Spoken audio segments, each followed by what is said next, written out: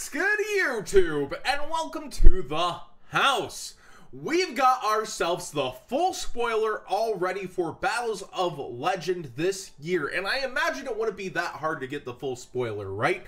If you get one box, if the ratios are similar to last year, the entire thing could be spoiled by one box. These names are not confirmed for the TCG, but apparently the rarities are. Silver Cards has been an amazing news source over the past year. They've been on the spot on Facebook, uploading, now have over 7,000 followers and have consistently been accurate. That's why I believe Italian Yu-Gi-Oh! Has shared their exact pictures and post, and also the organization has up a long list of cards as well, with rarities not so much confirmed. So let's go ahead and see what we've got here. I'm excited to get into this set. Orgoth the Relentless, #1. Good start. Flying Elephant, Cinderella, Gilf the Phantom Bird, Hex Trude. We've got Golden Castle of Stromberg. We've got Glass Slippers, Living Fossil, Cyber Emergency, Empty Machine, Infinite Light. We've got number 27, Dreadnought Dreadnoid. Number 67, Pair a Dice Smasher. Number 75, Bamboozling Gossip Shadow. And number 90, Galaxy Eyes Photon Lord. I gotta give it to Konami. This time not pulling our Xyz out of the set. I still miss you, Mannequin Cat. I was kind of not too keen to think that we would be getting these, and we are. Good job. Iron Draw, Glorious Numbers, Hibernation Dragon, Triggering Worm, I'm triggered, Topological Gumblar Dragon, Beauregard Dragon, Flash Charge Dragon, Monster Reborn in a secret rare slot, interesting. Card Trooper, please don't be the Alter Art Monster Reborn. We just got those. Card Trooper, the Phantom Knight of Ancient Cloaks, the Phantom Knight of Silent Boots, Supreme King Dragon Dark Worm, Brilliant Fusion, Phantom Knight's Fogblade. So all in secret rarity, not bad. So there is reason to get this over the Structured X, I suppose. Merlin, Gamma Seal, Dark Lord Ixchel, Honest Neos, Metal Foes Mithrilium. That is very interesting. For a second there, I was like, Electrobite, but I was thinking picture to picture. Crystron Quandax, Tornado Dragon, Union Hanger, Dragonic Diagram, and Trickstar Reincarnation. Union Hanger. Okay, that's not bad. I like Union Hanger Secret Rare. That's a pretty good slot. I do feel like some of these are lacking or could have been other things. Good to see, you know, Trickstar Reincarnation here. But why is Trickstar Reincarnation, Diagram, and Tornado Dragon all their original rarities?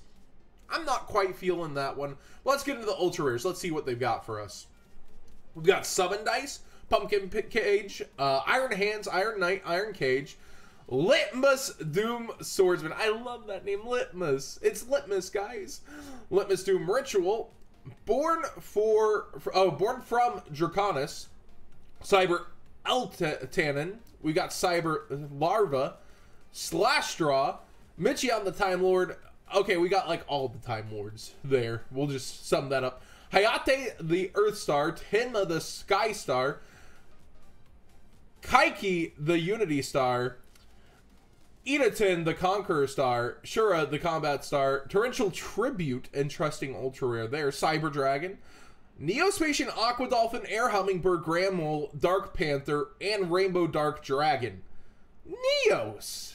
Our Neos guys made it in here, I guess because of the new support coming, which is also a sneak peek promo. They're really trying to press that. Convert Contact. I've always pulled that card out of bulk, my hard work. Dashed of the days of hoping one day it would get there. We got the Ultimate Time Lord in a different slot. TG Wonder Magician, Norito the Morale Leader. I think everybody should have Norito. Hey, Damage Juggler and Trick Clown Hollow. I know somebody that's gonna be happy. Altergeist Hexia, Altergeist Manifestation, Psyframe Driver, Pyrorex the Elemental Lord, Windrose as well. We already gave you Grand Soil and Mulan Glacial. Let's give you these two as well. Oh, those are wasted slots. Noble Knight Madrat, Noble Knight Brothers, Unizombie, Dark Lord Nastin. Not bad. Eater of Millions, Trickstar Narcissus. Interesting. Full Metal Foes Alkahist. So we're more Metal Foes. Number 41, Baguska. M-Duck, the World Chalice Dragon. Gaia Saber, the Lightning Shadow. M-Duck's interesting. Very interesting. Preparation of Rites. Okay, that's a good one. I just want everybody to have prep too, never to let it get expensive again. Kyoto Waterfront in the Ultra Rarity. Not bad. Pre-prep of Rites is in here, giving it its first reprint besides Megathins, I believe. Did it make Megathins? I'm pretty sure it did. The Kaiju Files in Ultra Rarity. Banishment of the Dark Lord's Dark Lord Contract. Foolish Burial Goods. Alright, I'm triggered at this point. Guys, Foolish Burial Goods. This reprint was so good. We not only put it in the starter deck for you, we not only put it in the Dark Saviors for you. Here you guys go in Battles of Legend again. It's like that rabbit in the Wreck-It Ralph commercial being forced to eat the pancakes, except we're being forced to eat the Foolish Burial Goods. Why? Actually, why? Okay, I want to see if certain things are in here. Duelist Alliance, World Legacy Discovery, World Legacy's Heart, so more World Chalice, World Legacy stuff, Solemn Judgment, and an Ultra Rarity. Oh boy, not even Secret. Okay. Bottomless Trap Hole, Solemn Strike, Dark Lord Enchantment, Unending Nightmare. You guys didn't need Patchwork, did you? Subterra Guru? You didn't need Security Dragon. That would have shaken up the WCQ. We want it nice and safe with this set. We want you to feel right at home and not feel like Nats might get shaken up too much. So here you guys go. Another Foolish Burial Goods reprint. Another one. I feel like they just keep doing this. They just keep reprinting their reprints into the freaking ground. And I'm all for a cheaper market for everybody, but I want more diverse products. I want more OCG imports. We're already diverging heavily. We're missing how many from Vrains pack? And it's fine to have different metas and different cards. Don't get me wrong, but eventually at some point we should have them while they're relevant. Foolish Burial Goods reprint. I think this is like the straw that breaks the camel's back. 3 in a row. No, I didn't invest in these cards. I don't invest in cards anymore. I don't get cards except for the cards I'm about to get for tabletop. Which, admittedly, this set might help a little with for past format tabletop on a few things. Nice looking Unizombies, oh boy. A nice looking Trick Clown, Damage Juggler for Pepe format, okay. I just don't see the point here.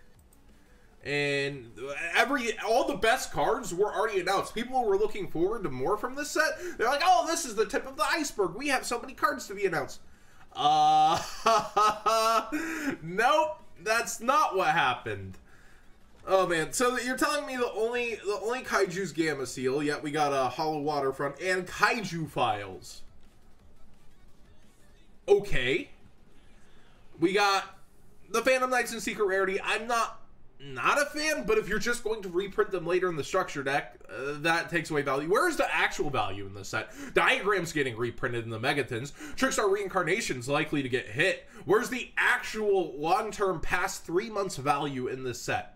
I'm not seeing it other than the collector's cards, like Orgoth the Relentless, but they're going to be so accessible if ratios are similar to last year.